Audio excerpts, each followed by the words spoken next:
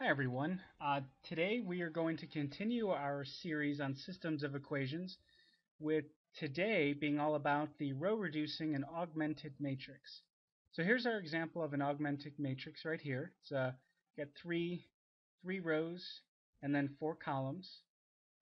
Now this is taken from a system of equations where there's an x, y, and z. Now our goal is to row reduce, so basically do a bunch of operations on these numbers to get it into one of two forms. The first form, and that is our row reduced form. Alright, so the row reduced form has a couple properties. One of the properties is that starting on the top left corner right there, going down bottom to the basically down the diagonal here should be ones. Okay, so 1, you can see it, 1, 1, 1. It is possible that it could be a 0 on the last row, but those are special ones, and we'll deal with those later. But for now, what we want a diagonal of 1s, and the second property is that every number below the diagonal of 1s must be a 0. So you can see these are zeros here. Alright, so that's the row reduced form. And the next form is row reduced echelon form. Now this one has a couple properties as well. They have to contain all the properties from row reduced form, so notice that they do have their diagonal of 1s, and every number below the diagonal of 1s are zeros. But also all the numbers above the diagonal have to be zeros. Now it has to be everything to the left of this vertical line here. So everything to the left and above the diagonal, you can see, are zeros. And you got our diagonal of 1s and then more zeros.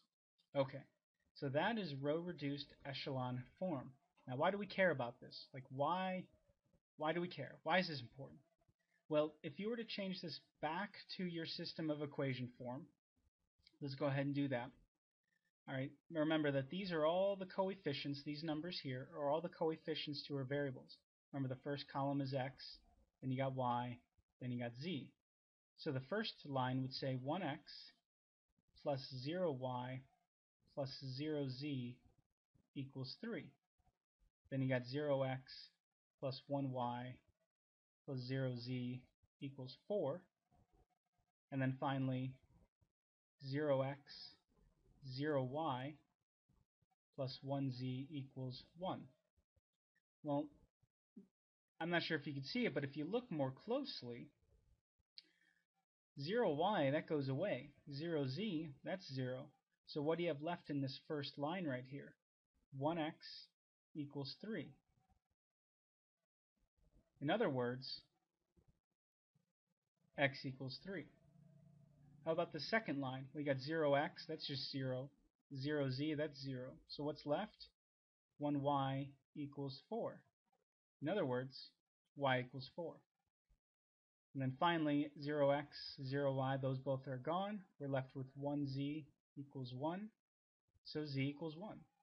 And so what this does is it allows us to read off the solutions to our system very easily.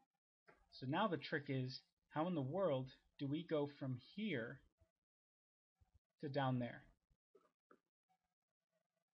There are a total of 3 row operations, and each one of these operations will get us closer to getting this matrix from the the beginning augmented matrix to the row reduced or the row reduced echelon form matrix. Alright, so let's start with the easiest one first. Alright, this one is called the swap. Now what you're going to do is you're going to take one row and swap it with another. It's the easiest operation you have. Alright, so let's swap the first two. So we would say row 1, and we would use these double arrows, and then row 2. So what this says is swap row 1 with row 2. So let's see what that would look like. So it'd be, oops, so negative 2, 2, 1, and 3. And then row 1 is now row 2. Now notice we didn't do anything to row 3, so we would just leave that alone. And there you go. That is our first operation, swapping two rows. Our second operation would be to multiply a row by a non-zero constant. So the second row operation is pretty simple. All right, so let's say we took the second row. Let's multiply the second row by negative 1/2. All right, so that's the way we would write this, and then I would just... All right, let me explain this notation. So what this notation right here says is take row 2, multiply everything in it by negative 1/2. The arrow is telling you to basically replace that back into row 2. So let's do that. So what's negative 2 times negative 1/2? That's a 1. 2 times negative 1/2 is a negative 1. 1 times negative 1/2 is a negative 1/2. And then 3 times negative 1/2 is negative 3/2. Now we didn't do anything to the first and third row, so let me just rewrite those back in.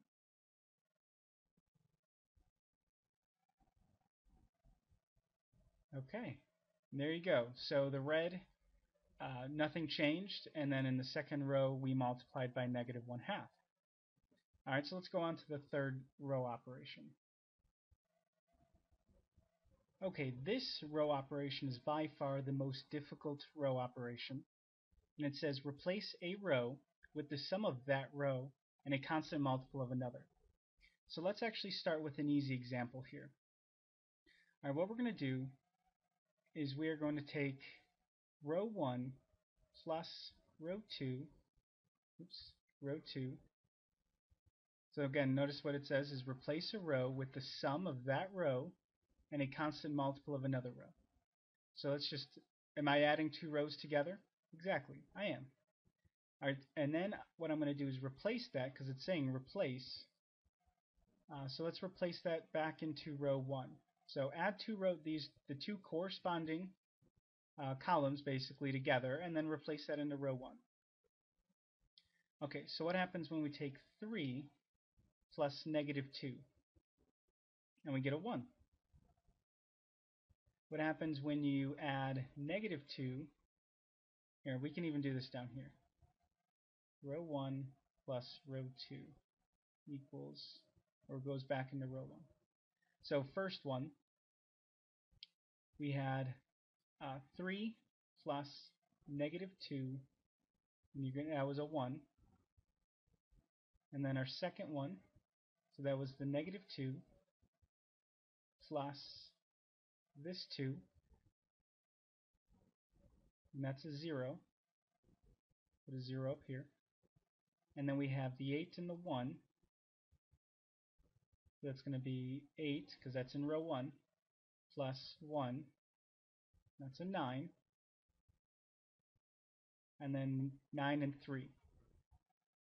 So we got 9 plus 3, and that's going to get us 12.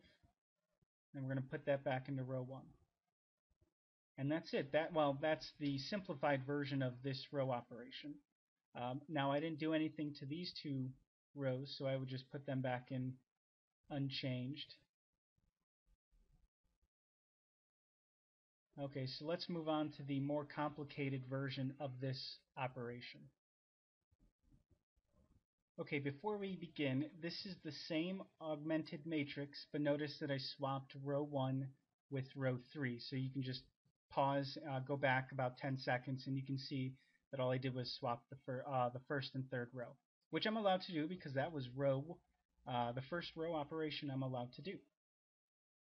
Okay, so your goal, remember, because what's the point? Our goal is to change this into a diagonal of 1s. Okay, so I want those to be 1s. But I need these 3 here. They need to be 0. Alright, so how am I going to accomplish that? Well, it's using this operation. So how can I change this into a 0? Let me write this down.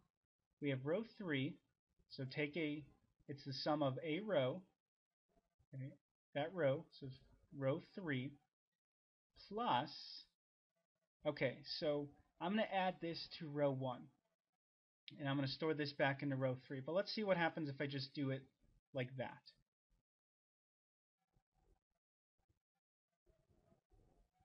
Okay, well, what's row 3? That's a 3. What's in row 1? That's a 1. What does that give me? A 4.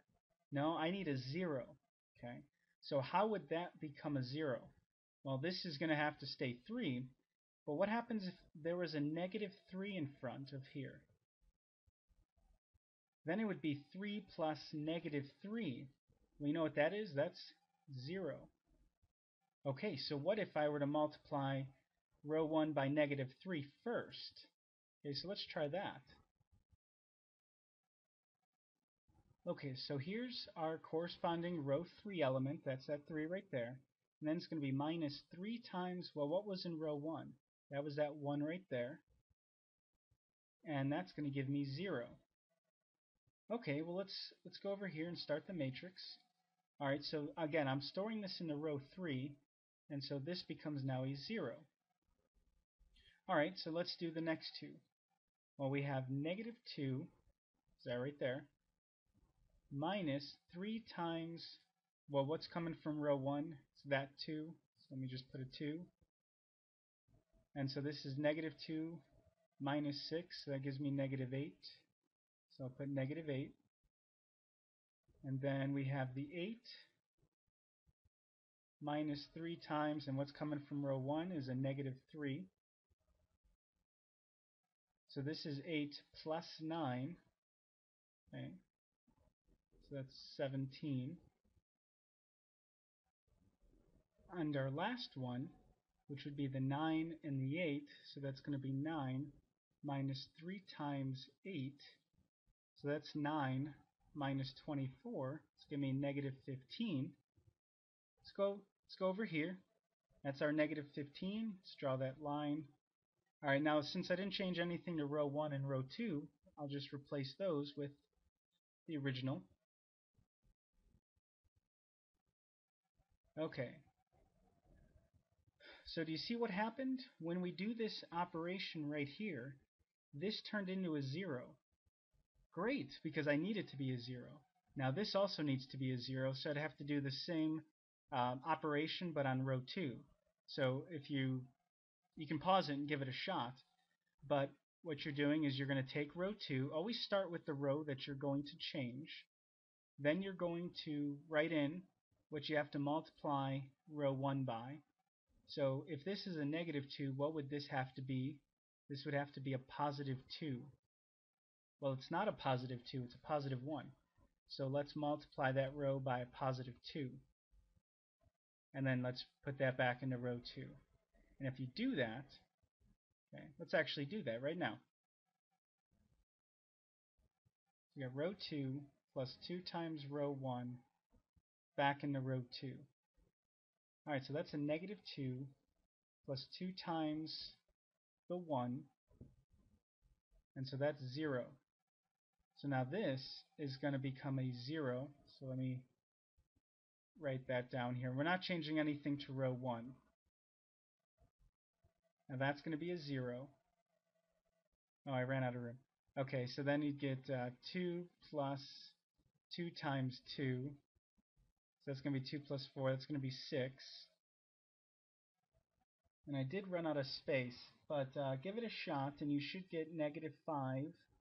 And then here you would get 19. And then we left row 3 alone, or we've already dealt with row 3. So, using our first set of operations, we did a row swap, and then we did this fancy row operation here. And look, we have a 1 here, which we're supposed to have, and then we have zeros below the diagonal. So far so good.